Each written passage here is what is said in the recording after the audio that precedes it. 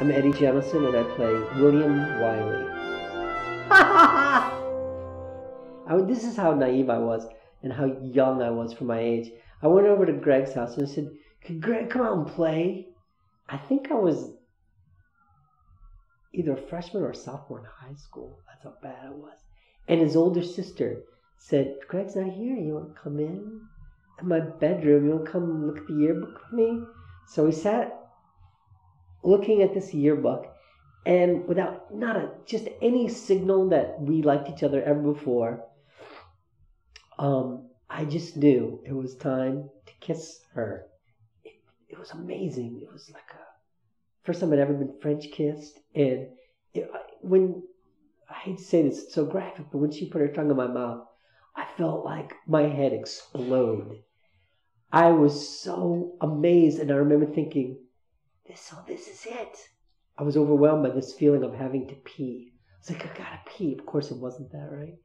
But that's what I thought. So I said, "Well, Lisa, I gotta pee." So I went into her bathroom. And in the bathroom, I looked in the mirror and I was like, "You're a man now." And I had spaghetti and meatballs is my favorite because my mom's Italian.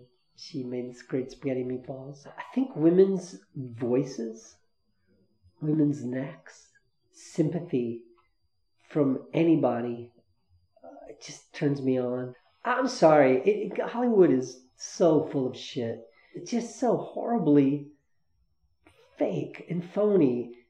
I love anything by Philip Roth. I love Herzog by Saul Bellow. I started acting in my room when I was a kid. I was an emotional little kid, an oddball kid. So I would put on records in outfits, and I would walk around my room, I put on a sad song and a raincoat and just pretend I was in a movie. And that's why I like this character, William Wiley, because he's so big and he's allowed to be. I wish I hadn't become an actor. I think it's one of the stupidest, most difficult, most humiliating jobs a person could have. But I was forced to by my own nature. What would I have written on my tombstone? I gotta think about this because it's a big thing. He tried.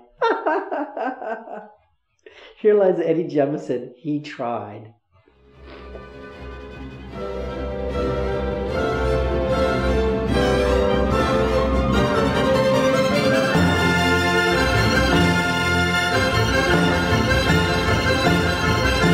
Yesterday. Isn't the weather? No, I'm sorry. I lost my temper. Isn't the weather very great? naughty? The weather. No, the weather. I completely understand. I said the weather. Good. If I see Thank another you. beautiful day, I just might shoot myself in the face. I want you to see my therapist. Oh yes, you know the problem with